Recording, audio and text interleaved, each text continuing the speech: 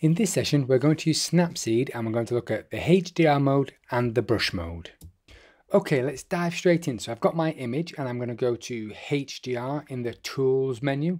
There we go. And instantly I get these pre-built effects for me. So I've got nature, people, and so on. So if I click one, I can adjust it manually or I can stick to the pre-built one for me, and all I'm doing is sliding my finger to the left and to the right, and because I'm on saturation, it's doing the saturation. Okay, so that's a super quick one, but let's leave that for now. Now I'm going to go to the brush tool because this is a really fantastic tool. So what you'll notice here is that there are different elements at the bottom. So at the minute I've got temperature selected.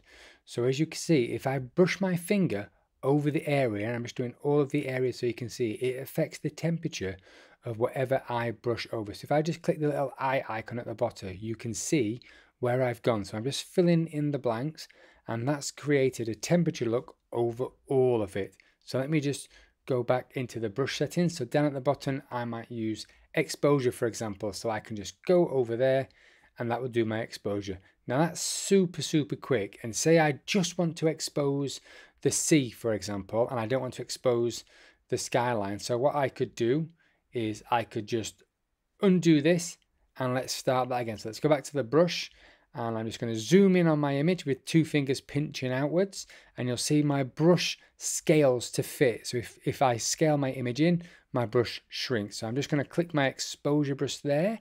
There we go. And I'm just going to do this super quick. So there will be a little bit of overspill, but I really want to show you the technique. You can be a lot more refined when you're doing your version of this than I'm going to be. So here we go. I'm just going along the sea edge, and there we go. You see, I've gone over onto the sky, and we don't really want to do that, but for the purpose of this tutorial, it will be fine. So if I zoom in a little bit closer, you'll notice my brush gets smaller, so I can get a much more refined edge. There we go. Just fill all the gaps in there. Just touch that edge there. And again, I've got some overspill, but you'll not see it from that far away. And zoom in and just do this top edge here where the sea meets the horizon. There we go. Zoom out and I'll just fill all the rest in. Oops, I've overspilled again. Again, you will be a lot more refined than I am doing this, so you'll be take a lot more care. But there we go. So interestingly, that's created a really interesting look. So my sea is much brighter than the rest of my image. So using the brush tool, you can really create some interesting effects. So if I just go over here and let's have a look at the dodge and burn tool. So let me just dodge and burn this church over here. So look how it's just slightly overexposed, and if the sun's hitting that and it's giving me a little bit of an angelic glare. So there we go.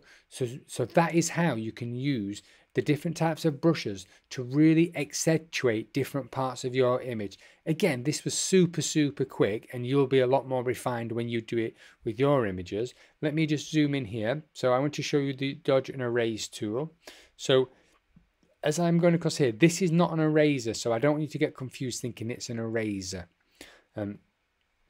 Okay, so that is how you use the brush tool in combination with HDR. Obviously, you can use them separately. You don't have to use them together. I've just put them together for the purpose of this tutorial. Now, say I don't like what I've done, I can quite easily undo my image. So just undo it, go back, and I can start again.